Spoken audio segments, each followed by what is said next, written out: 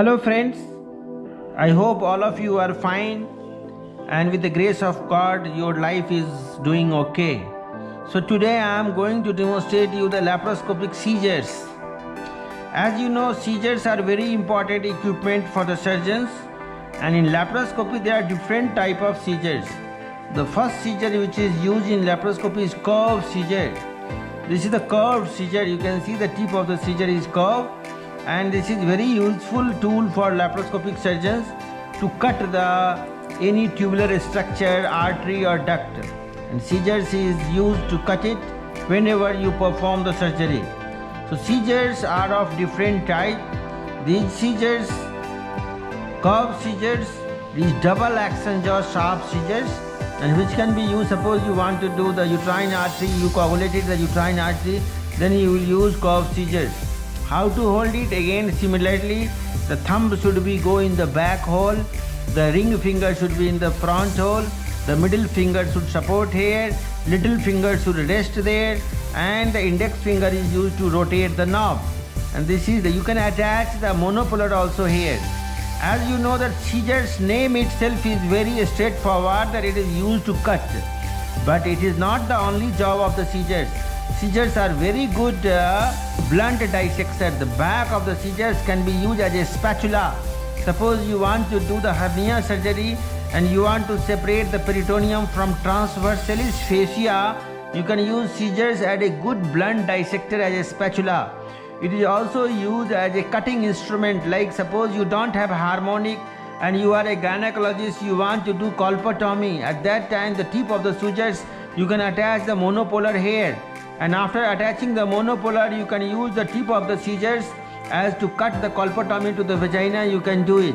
It is also used for partial nephrectomy. A urologist, if you want to cut and they want to use scissors. It is also used for supracervical hysterectomy.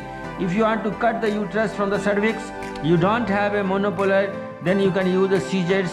You can use the scissors, but only remember, if you are using the scissors as a electrosurgical instrument, scissors will become blunt soon.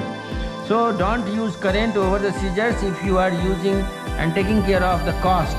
Because if you are using the disposable instrument every time, there is no harm using the scissors as a electrosurgical instrument. But if you are using the scissors just for cutting, then better not attach the current in the scissors, otherwise it will become blunt. Now the third scissors, which is very useful scissor, is called as hook scissors. This is hook scissors. Hook scissors has one big advantage, that it cuts distal to proximal. All the other scissors are cutting proximal to distal, but this cut distal to proximal, and it first hook, so you don't have a problem of engagement. The problem of other scissors is that it is difficult to engage. Suppose you want to hold the proline suture or some other structure which is hard, it may slip. But hook scissor will not slip, because it will first hook with the tissue and then it will cut distal to proximal. So this is very useful scissors. Here also same way you can attach the current here, and if you want it can be used for a monopolar instrument. Here also the thumb should be in the back hole, the ring finger should be in the front hole, middle finger should support here, and index finger is to rotate. And this way hook scissors is useful.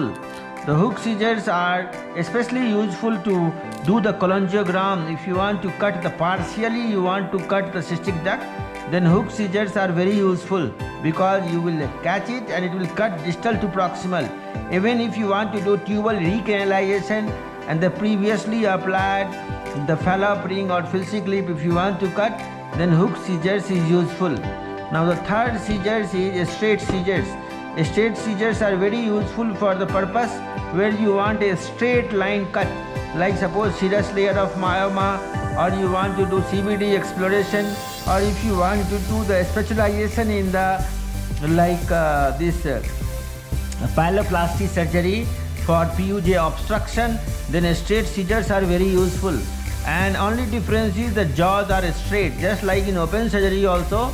Sometimes we like to use a straight scissors, sometimes you like to use curved scissors. But it is not a must having scissors, but of course if you have it, then you will not get curve margins on the cutting line. You will get a straight line. Like in the CVD exploration, if you want to cut and serous layer of myoma you want to cut, you will get a straight line. So that's why many surgeons they like these scissors.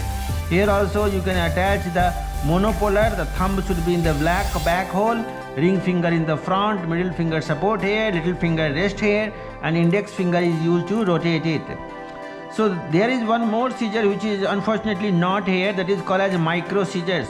Micro scissors has a very small jaw which is used for fibroplasty and to do the small adhesions of the bowel or serosa of the bowel. If it is adhered with the abdominal wall or with the tube or with the uterus, then you can use micro scissor very nicely.